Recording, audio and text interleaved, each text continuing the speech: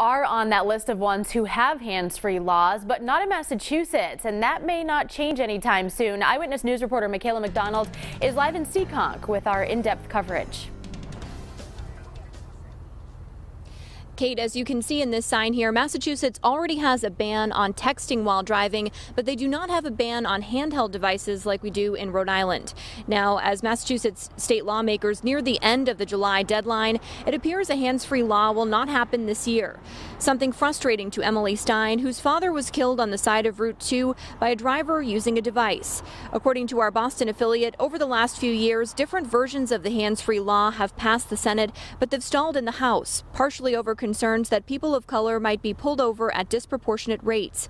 And there's also been some pushback from law enforcement over new versions requiring police to keep detailed records each time they pull over a driver for phone use. Stein is still working to change state law in memory of her father.